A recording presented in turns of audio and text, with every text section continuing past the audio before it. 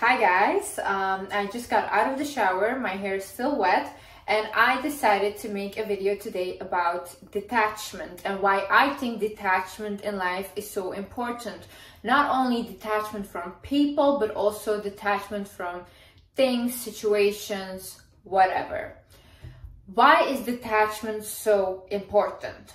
First of all, if you are attached to something, if you are attached to a person, if you are attached to a situation, that thing controls you. So that person, that situation can make you feel any type of way. If they do not text you, if they do not reply to you, they can make you feel unhappy. And the same way, if they do give you attention, they can make you feel happy. But that means that you're completely powerless over yourself and over your own emotions. This can get so dangerous to a point where a person can take their own life because they're so attached to someone or so attached to a situation. I think this is a very important subject to talk about. Also, if you're attached to something that might have happened before in the past and that's the only thing you hang on to, then you can also not move on in your life. So in order, we need to completely detach. And we need to realize a lot of things. And in this video, I am going to show you what you need to realize in order for you to detach. Hi guys, my name is Liz and welcome back to my channel. Okay, so first things first. You need to realize that when you're attached to something, you are operating from your ego. I read this book recently. It's from Gabriel Weinstein. And it's called Spirit Junkie. I absolutely love the author. Definitely check it out. And in this book, she was kind of talking about detachment. And she basically said that our true essence is love. So we are love.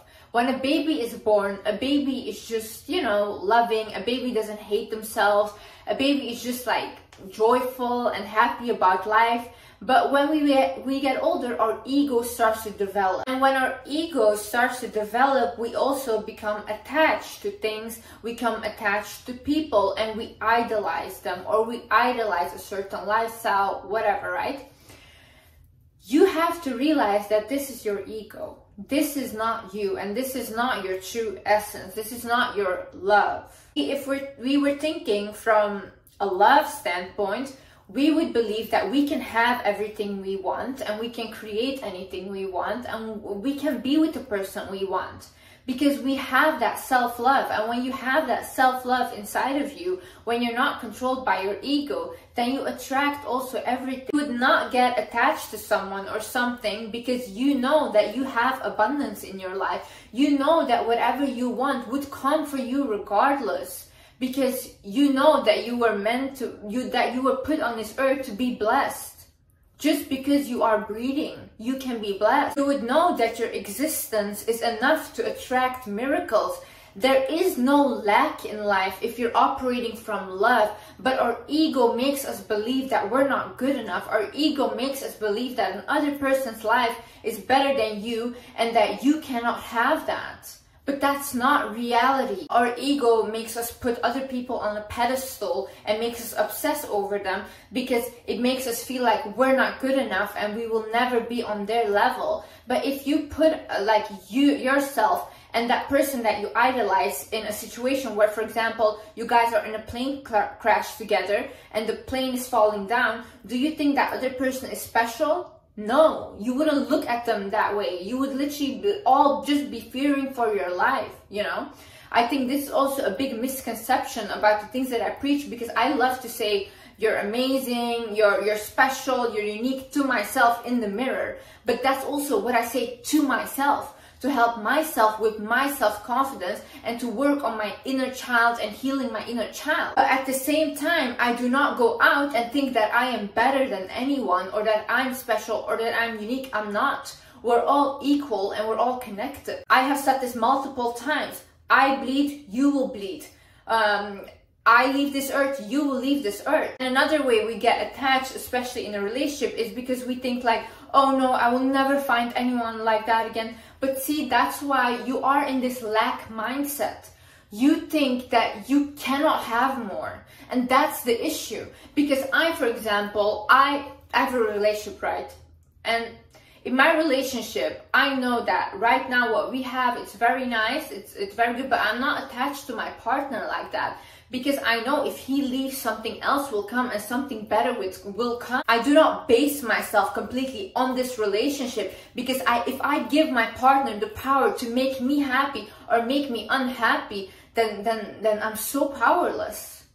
It all depends on me. I can make myself happy. I can make myself fulfilled. And whatever he gives me is just extra. I'm not looking for someone to complete me, because I'm complete myself. Anyone that has been in a long-term relationship knows that if you do not have that individuality in the relationship, and if you do not have separate hobbies, separate things that you guys like to do as well, you will become depressed. Because at the end of the day, everyone likes their space. Everyone needs some space sometimes, and you have to understand that. You have to realize is everyone that comes into your life has a purpose in your life. See, I believe throughout my whole life, I have been guided. I have had so many miracles happen, and honestly, I would love to talk about them, but I think like a lot of people are not ready to hear these things, and they will not believe me simply. So I'm not going to put these things out there. But I know for myself, a lot of miracles have happened in my life, and I've always been guided. But I've never realized at that moment that I was being guided. Certain people came into my life, certain things were being said to me, but I just took them as like, oh, what a coincidence. But now that I am more aware, I can see how I am being guided towards what I need to go. I can see that I have to trust my own intuition more in life. I'm constantly being guided in life, and the people that come inside of your life have a purpose. I believe that when we have a partner, I believe that when we meet certain people that we create something with, we have a soul contract with them, right? So that person is meant to be in your life. Whether it was a good relationship or it was not a good relationship, that person was meant to be there to elevate you. And it will always be elevating you. There is nothing bad about it. Even though it was a bad relationship, you became wiser because of it. You learned a lot about yourself and about other people. And that person was meant to teach you that. That person was supposed to show you a side that you need to work on in life. I believe we are put on this earth to work on our traumas. I believe that we are put on this earth to constantly evolve and learn more and be willing to learn and become more conscious. I've had conversations with doctors. I've had conversations with artists. I've had conversations with other YouTubers, that when I sat down and I talked to them, they made me realize so much about myself. And they said the same thing. They said, Liz, I can see that we were meant to meet because you made me realize this. And now I can go work on this, because it turns out I still am triggered by this situation and I didn't know. So when these people come into your life, do not look at it as like, oh my God, like why did this happen? No, what is this teaching me?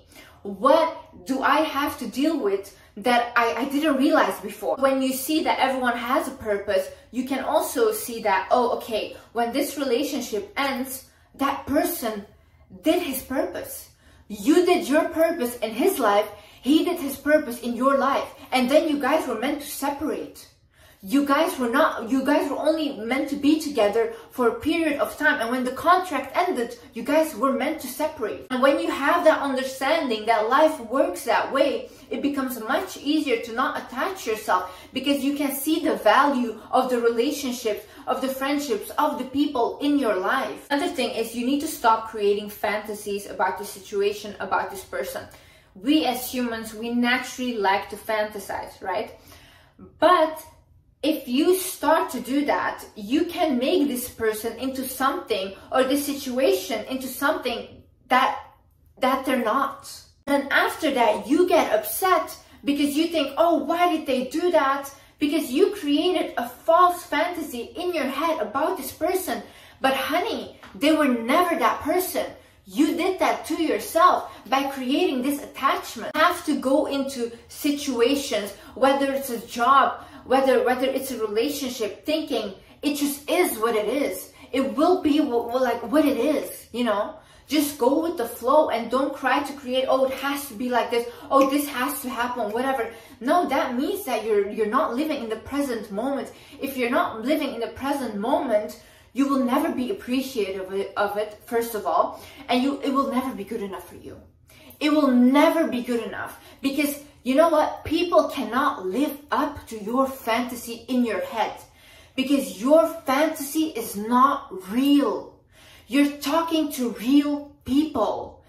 People are volatile. Their emotions are volatile. You cannot base your whole rose-colored glasses that you have on life and say that it has to be that way. We can never predict what will happen, and you have to accept this in life. You can hope for the best possible outcome, but maybe some bad things happen because you were meant to learn something in that situation.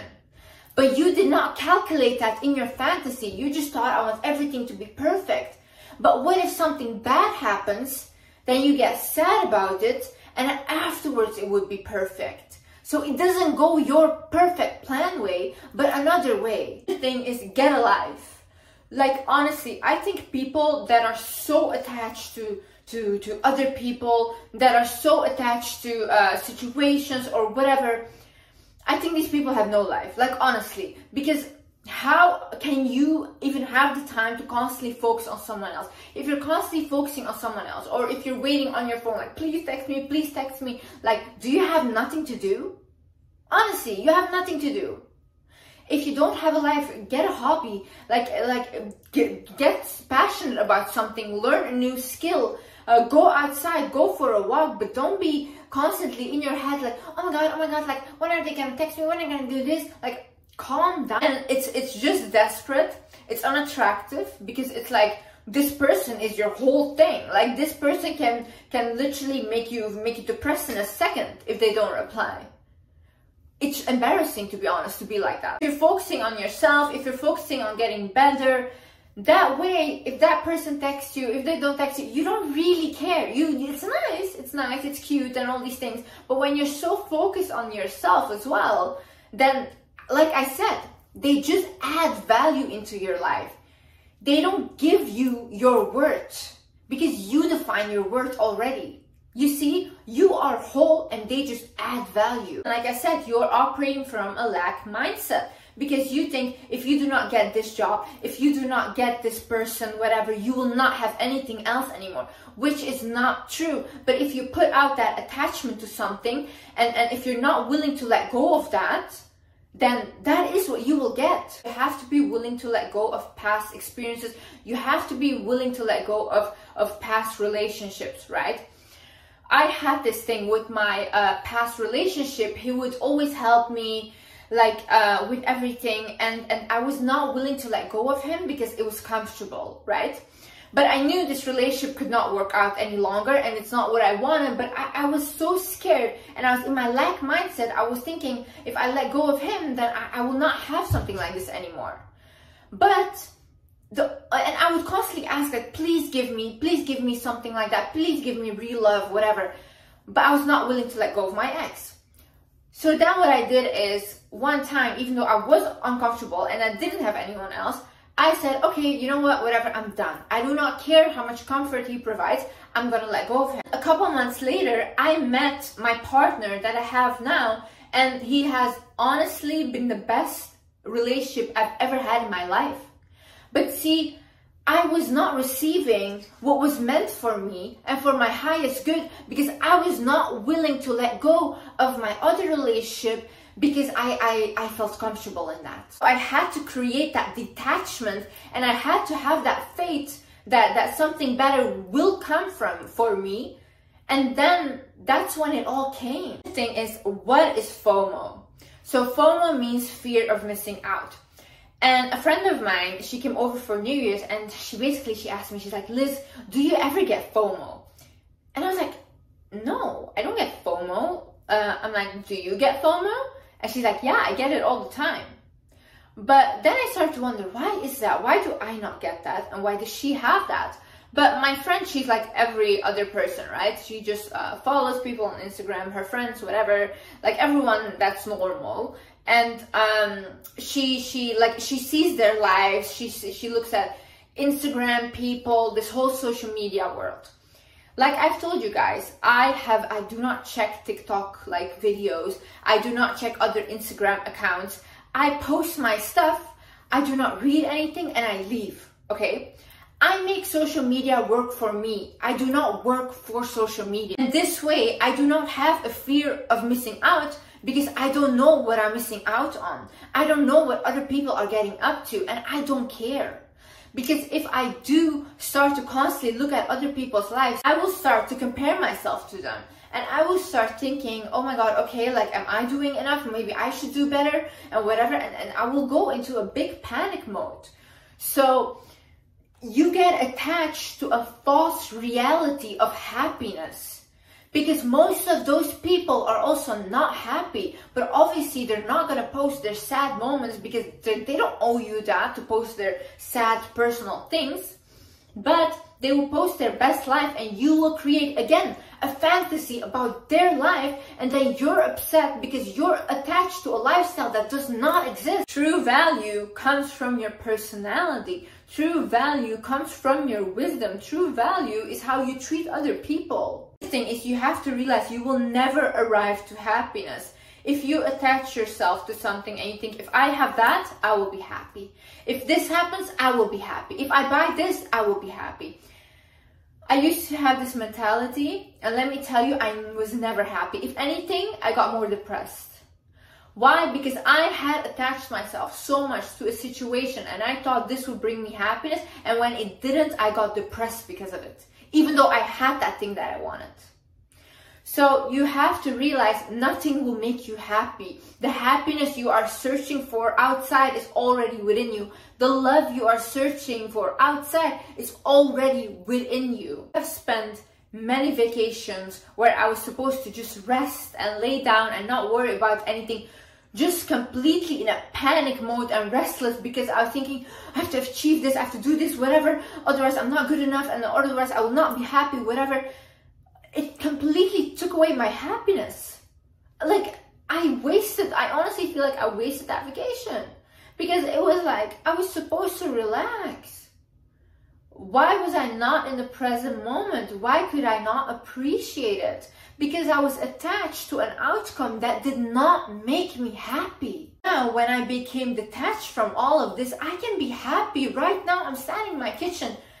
Thank you, God. Like, I'm happy just to be standing here. I'm happy that I can make a video for you guys.